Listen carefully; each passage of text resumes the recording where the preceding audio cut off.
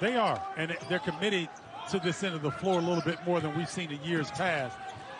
All the defensive mentality that you have to have, especially in the rugged conference like the Big Ten. Shot clock winding down, tough shot. Clock winding down, tough shot for a Harper with all. It's hard to keep him out of the paint.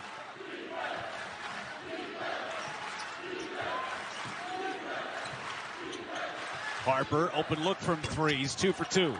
They're definitely using their hands and knocking down a bunch of threes. And doing a good job. They've really picked up the defensive intensity since they went to the zone. Rutgers has had a hard time figuring this out. Luka Garza not on the floor. Cordell Pemsel getting a run here. As Harper Jr. step back jumper. He is yet to miss.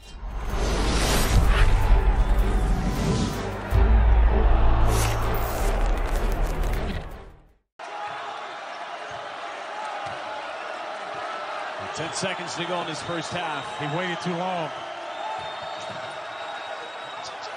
Go inside to Harper is what got Fran McCaffrey the technical. Go to the lob to Harper Jr.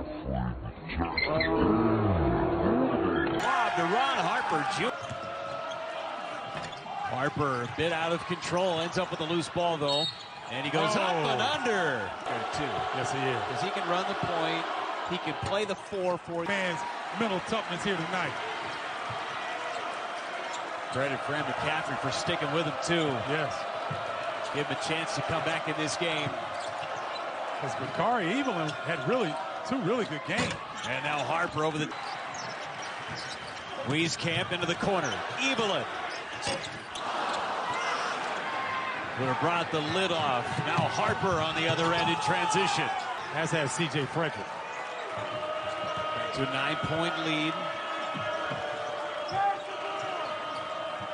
They've done all their work from the free throw line too. Haven't made a bucket in about 6 minutes of game time. Harper from the corner and finally. But that free throw line has been good for them. 13 of 15 in the second half. Here's a big turnover. Underneath Harper, fouled and a chance for a 3-point. A 1-point game. Harper with 25 time, 2.5 to play. Young probes and didn't get the roll, tapped out. And Harper Jr. is there trying to save it. Chance to take the lead for Rutgers. Harper they didn't panic. They just stayed in their defense. Left.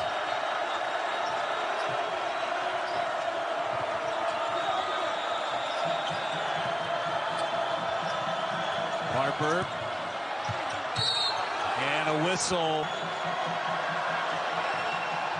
Harper makes the first 7 last year and now 28 on this floor. And you know what?